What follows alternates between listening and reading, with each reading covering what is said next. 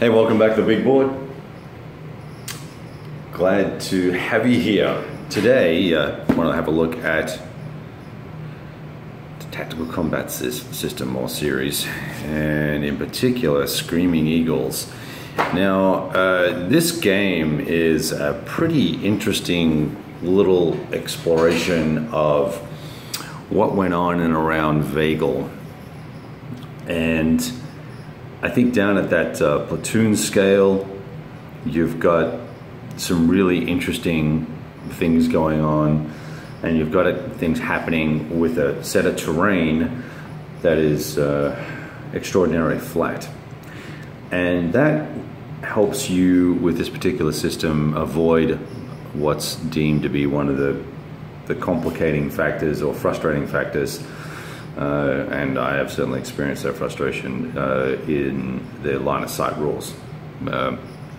So, without further ado, what I thought I would do here is share with you what's going on and what the scenario is about in this video, and then explain to you how I'm going to share the gameplay, because I'm actually going to be playing this opposed online on Vassal. But I'm hoping that I'll keep track of everything on the physical board as well, and we'll talk about the strategy and the tactics of our gameplay and the mission plans that we're going to write as it relates to how we're reacting to the enemy and who gets inside whose OODA loop first, right? And we'll see if we can identify when that happens. And I think this might be fun. The guy I'm going to be playing with, we both agreed that we would write up 2 or 3 different plans. He's going to do 3 for his offense, and I'm going to do 2 or 3 for my defense, and then we'll roll the die and randomly use one of those. So just to kind of spice things up a little bit. And that's all cool, we'll do that. I'm not gonna put myself out on an edge too badly, because the Yanks are kind of up against the wall literally here, and there's no point being silly with our men. So here's the map. Okay, so we're gonna be focusing all of the activity around here in Veghel. I'm sorry for the light, let's turn that way, maybe that'll... a little bit better, hey? Hang on one sec. I should have got this set up before we started. That's what professional videographers would do. Whatever. So, defensive perimeter is this town. So, most of these guys, actually all of these guys here, this company will set up in here. And these armored cars, British armored cars, and kind of a headquarter element here, they get to set up somewhere out in this range here. In fact, it's 10 hexes from over here somewhere. And we've got to last, I think it's 13 turns. I should have pulled that too. We'll talk about it in a second. I'll tell you what the VCs are.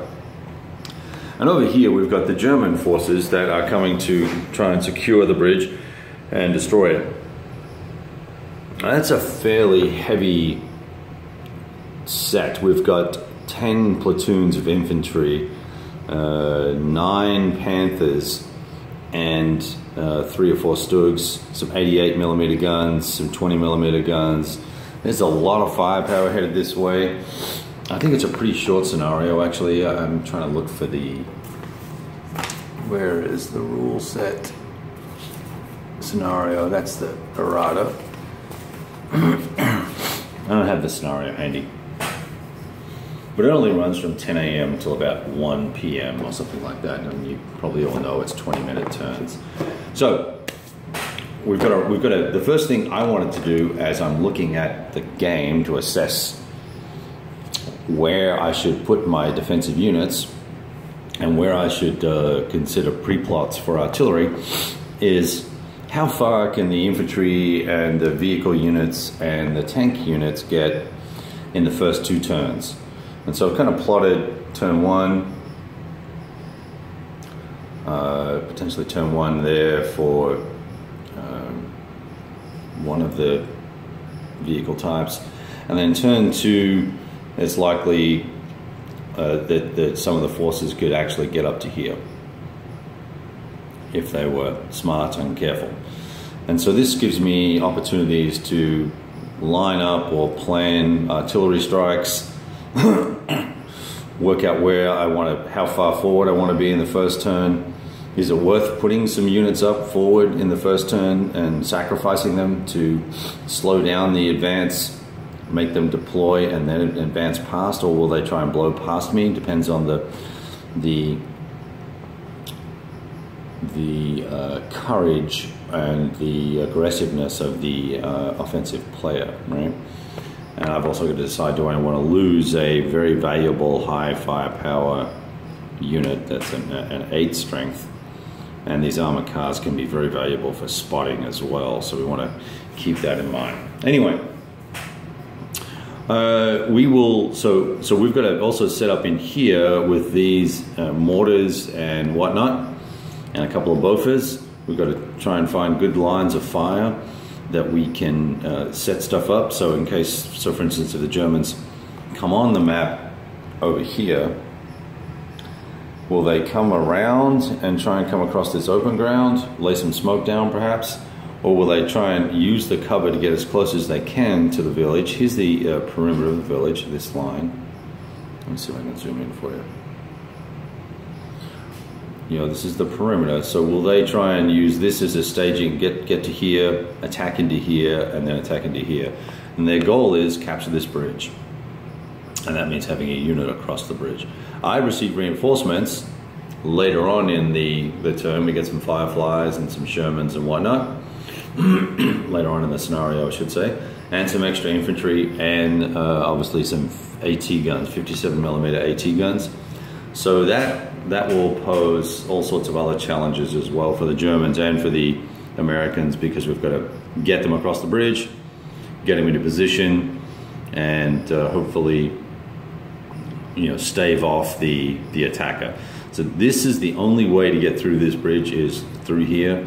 I don't believe the marsh is going to be accessible to anybody. I think it's 3 movement points to get through there, and there'll be a bit of a sitting duck for the Allies to take a shot at.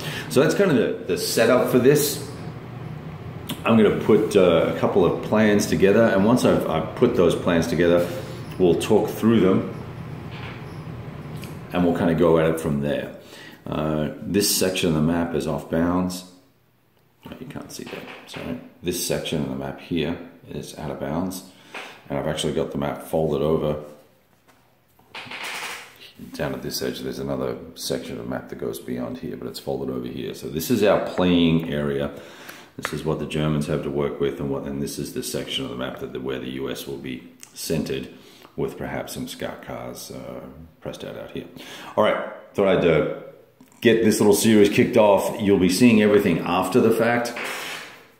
I'm obviously not going to be sharing strategy and plans because my opponent looks at the blog occasionally and the videos, and he's also done a little bit of blogging himself in the past. So I'm hoping that we'll do a German Allied after action report for the whole thing once we get done, depending on how far we actually end up getting, because this will be an additional combined live and play by email play, which is what I kind of prefer.